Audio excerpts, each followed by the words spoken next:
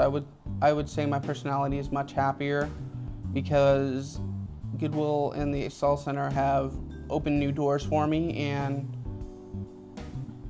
they've given me a chance to succeed in what I want to do.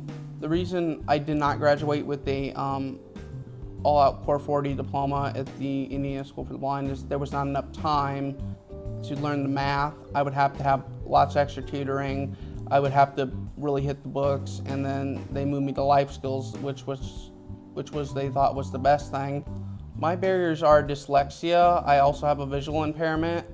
Another barrier would be my hearing impairment, but I have 2 bilateral cochlear implants to help with that. Autism is a big one. I have Asperger's syndrome, or Asperger's syndrome, I said that wrong, I'm sorry. When I get out of the Excel Center and graduate, my final goal is to become an IT specialist and be able to fix computers, servers, you name it. What motivated me to earn my diploma was I had so much time and it was just sitting there doing nothing. And I wanted to do something with that time, and when I learned about the Excel Center through Goodwill, I said, hey, maybe I should definitely check this out, and it was the best decision I made. I've been attending the Excel Center for about almost a year. My perspective on education is I did not like math at all. I did not like language. But when I met Mr. John and Miss Susan and everybody here, that changed entirely.